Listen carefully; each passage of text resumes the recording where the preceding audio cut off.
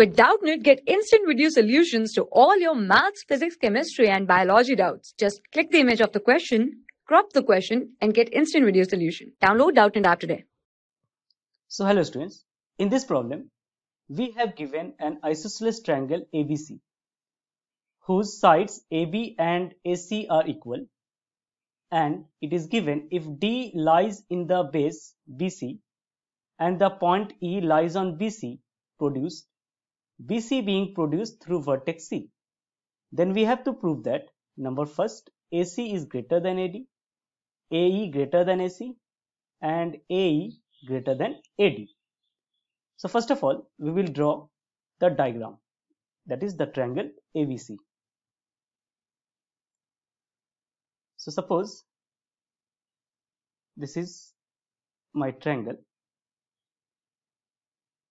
okay, and we will name it as A, B, C, and AB is equals to AC. So let's produce the BC further, and we will name it as point E. Let's first of all draw a perpendicular through vertex A. So suppose this is point F, and we have taken a point D on side BC. So suppose this is my point D. Also, we have to join the side AC and the side A. So we know the bisector of any angle at the vertex of an isosceles triangle bisect the base at the right angle. So according to this, we have BF is equals to FC. So we have BF is equals to FC. In the next, we will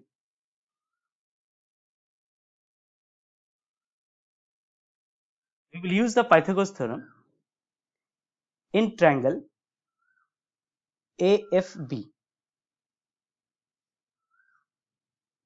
So in triangle AFB, we can see that AB square, this is equals to AF square plus of BF square. We will name it as equation number 1, and we will use the Pythagoras theorem in triangle AFD. So in triangle AFD, we can see that AD square, this is equals to AF square plus of DF square. So this is equation number 2. Next, in triangle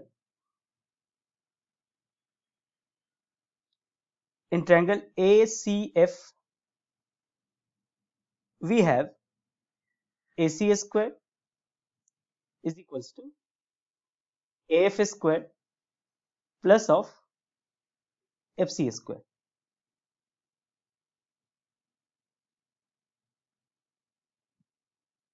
And we can write it as AC square is equals to AF square plus of BC square. This is your equation number 3rd.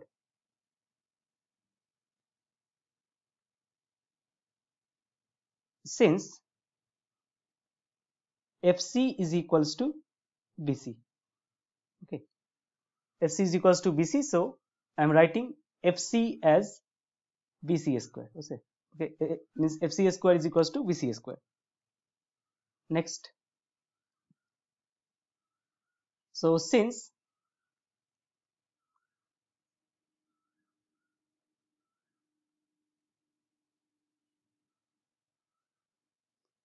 we have from the diagram BF, it is greater than DF. Okay. Then from equation 2 and 3, from equation 2 and 3, we can say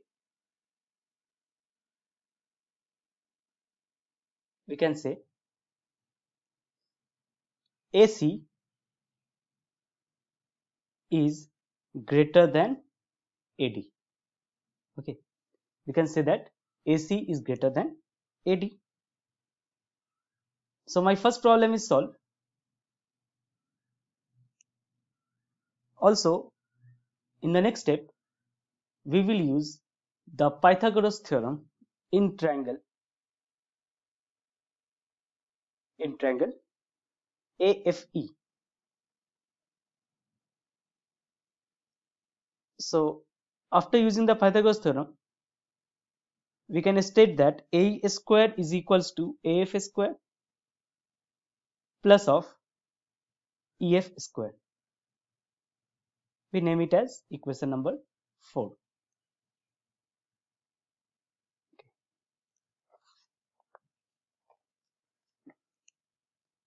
Next, so since EF greater than BF, from the diagram we can see that EF is greater than BF. Then from equation number 3rd and 4th, we get AE, it is greater than AC. This is the problem number second part. Next, so in the last step for problem number 3rd, we can see that EF is definitely greater than DF. Then using second and fourth,